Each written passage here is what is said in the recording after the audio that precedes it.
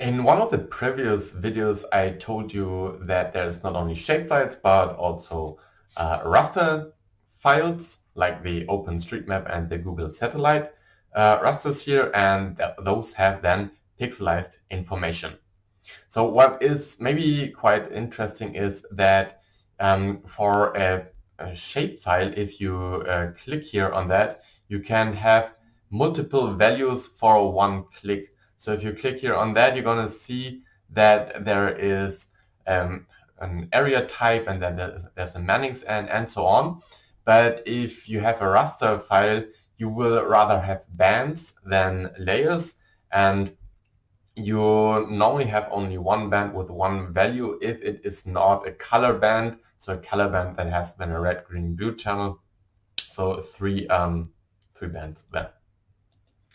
But that just here as a side note. So let's create a raster file. And to create a raster file, you can just use here your shapefile that you've just drawn. So just to draw some geospatial files, you can use the convenient shapefile format you want. And then you can go here to the processing toolbox, and then you can search here for Rasterize. So maybe I should magnify that here a little bit. That's a little bit hard to see. Yeah, sorry, the magnifier is not working super well here.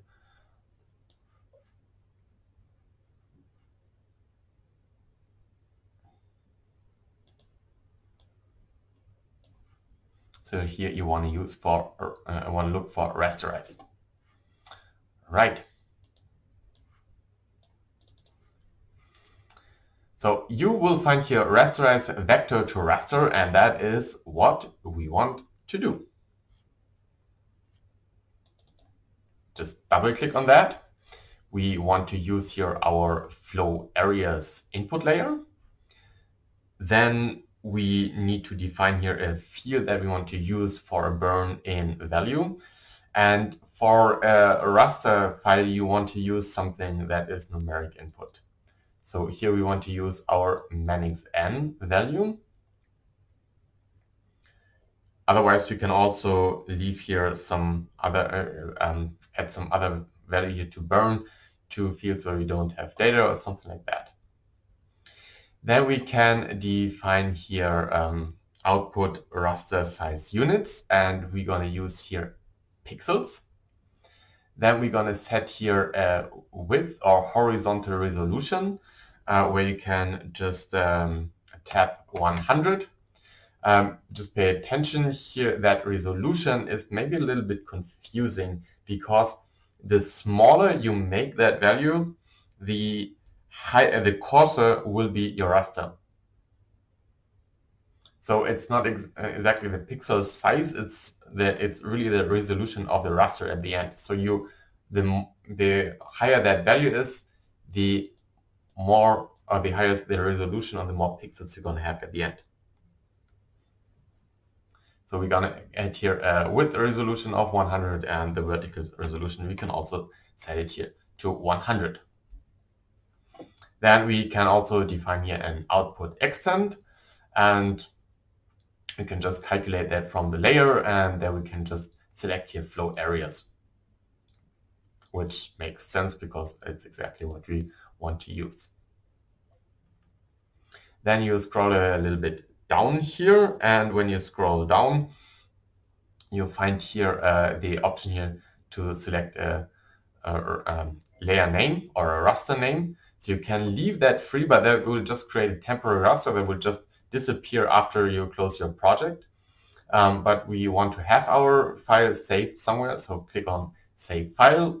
We are again here in our QGIS exercise, and well, now it makes sense to call that here just Manning's n, and that will be a .tiff raster.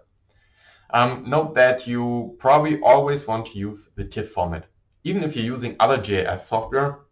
So there are some commercial software like ArcGIS or something like that that have other formats, but even they have the option to work with TIFF, and that always works. Nearly always works. So if everything is set, you can then just click here the Run button. It will automatically switch here to the log file, and if you defined everything correctly, you will see that here. So what you see now here is our Mannings and raster just as a single band and gray color, where we have only 3 values in here. If you want to change that, you can switch here the symbology from single band gray to single band pseudo color and get again a color ramp here.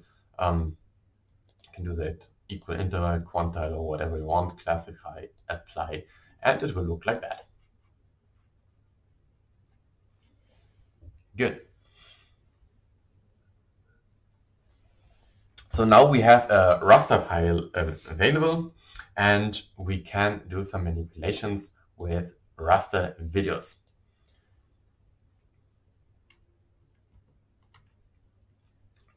I meant raster calculus. Just don't forget here to save your project.